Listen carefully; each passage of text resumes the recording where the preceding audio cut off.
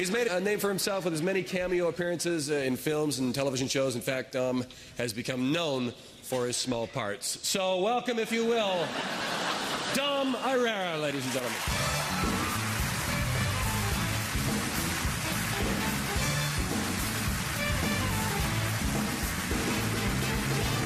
The thing about Drew is we all really do like him.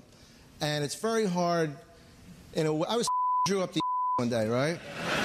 Not in a gay way, like a Viking. And I had, that's a true story, lad. Stop me if you heard this. I had my hands on the horns on his helmet, you know? And, we go back, you know? And I'm thinking one day, till this day, when he you, it's not like, seriously, it's not like, you know, like, he hasn't changed. He does it with the enthusiasm of, like when he just went to Hollywood. And that, like, he'll do that little thing with his tongue at the end of it. Not like a real man. The way he jerked it right off. Seriously, folks, I mean, this is the kind of guy he is. The important thing, ladies and gentlemen, is that we all got together tonight. And you know, we learned by this, that lesbianism, to me, is one of the most beautiful things in the world. Because is there anything more beautiful than two beautiful women together? Maybe two beautiful women plus me, right at the end. It's a beauty. I mean, to see two ladies like that. Have you ever been with two women? Seriously, have you ever been with two women? I can't remember. I love you. Love is the most beautiful thing in the world. To make love is such a beautiful thing, especially to do it with another person, huh? And for free, which is always a nice touch. Instead of one of those stupid dolls I wasted my money on, $25, all the oil squirting all over the room, that little Cabbage Patch slut. You laughed, but I loved. And I know what it's like to love an inanimate object. I was married for 5 years. I would say to my wife, you don't have to fake orgasm, just fake consciousness. At least come in the house. Why do they have to ruin even to make love? The arrogant, big-mouthed husband who is at work, Mr. Macho, Mr. Machismo, Mr. Big, hairy, inflated, twisted, rug-burned scrotum of love. He says, I have to go home to pork my wife. What kind of talk is this to pork a person?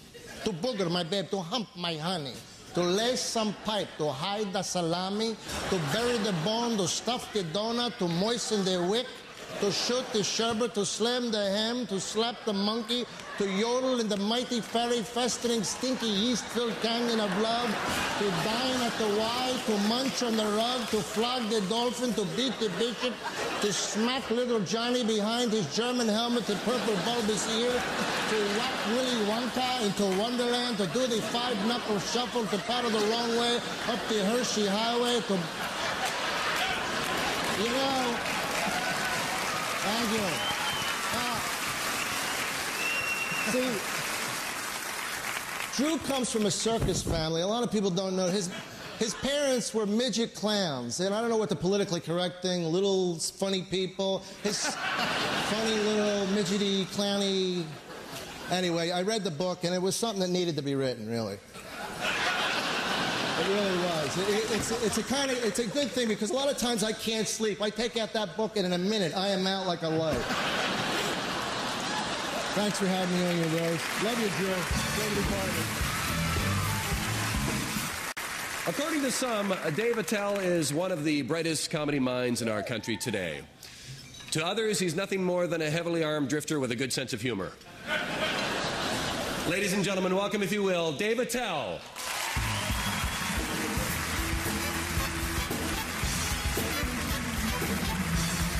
Thank you. Thank you. Hello. Thanks for coming. Really, thank you. Ladies, gentlemen, suck-ups, thanks for coming down to honor a very great man. You know, I started crying today, mostly because I sat on my balls, but also because it's not often you get this much talent together outside of a Cannonball Run reunion. Or a Poseidon Adventure, The Next Generation. The good times we've had, I really can't talk about them. Because I can only really remember one time, and that was in San Antonio, Texas. I was coming off stage to the word "you suck" in English and Spanish. And who was sitting there? Drew, buying me drinks, telling me it would be all right. And I thought, hey, he might be gay. 2 years later, Mr. Las Vegas TV show. There's Drew on stage with Wayne Newton playing the trumpet, farting out the Pledge of Allegiance. And I said, look at that talent. And then I knew I was gay. Now, people give the man a hard time for what? Whoring around? Can't the boy have a good time? You read his book, all the terrible things that happened, like Little House on the Prairie and you know, no food and somebody's fat and no tree. Or I thumbed it. All right, something happened there. You have a dog died, something. All right, let him enjoy himself. So he goes to a strip club. Why? To see a naked woman? He does not need to pay to see a naked woman. He's there for the music. All right, everyone. And we all know what your favorite song is, and that would be your slapping against a hooker's ass. It's got a great beat, and it always makes you hungry. Now, but this is what I want to tell you, Drew. I'm just glad for men like you. Because if it wasn't for guys like you, women like that wouldn't guys like me. So thank you, and thank you all. Chippadada.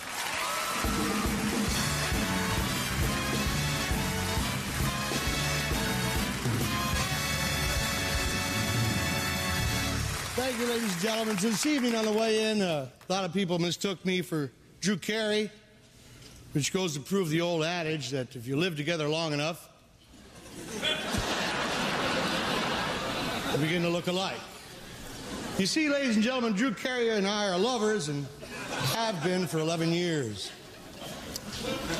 I met Drew in Tijuana, where he was ponies in a small nightclub.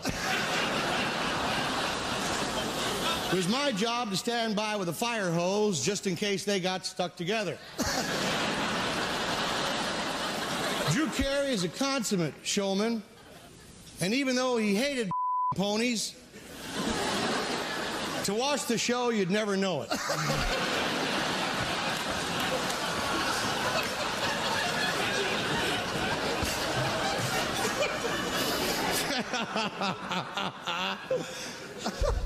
After the show one night, Drew came to me, he said, Kip,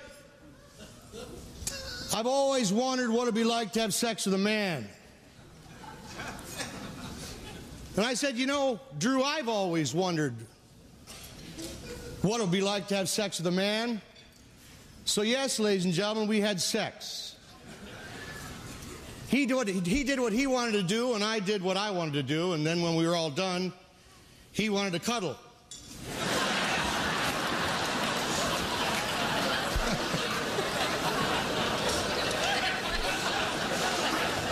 So we moved north. Drew found work at a poultry farm, taking blind turkeys out to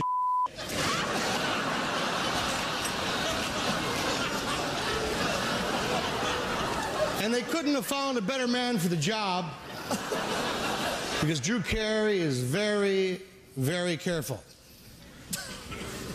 Even back then, he practiced safe sex. I'll never forget the day you told me to go out and tag all the sheep that kicked.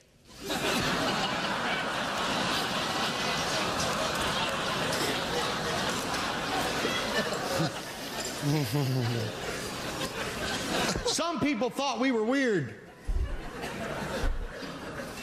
But I say if what you do does not hurt you and does not hurt me, I have no right to judge you for it. Like, I'll never forget the time Drew and I, we put salt on our rear ends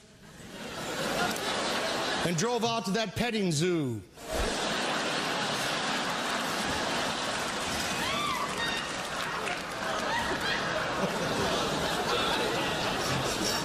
Well, I'm laying in the grass and I'm thinking to myself, I'm thinking, who's the victim here? The animals were delighted. I had a marvelous time. Oh, we've had our fights. I remember one time I told him, with that attitude, you can untie yourself.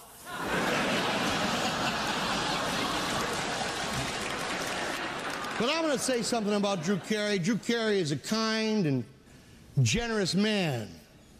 It's my pleasure to pay tribute to him in loving disrespect.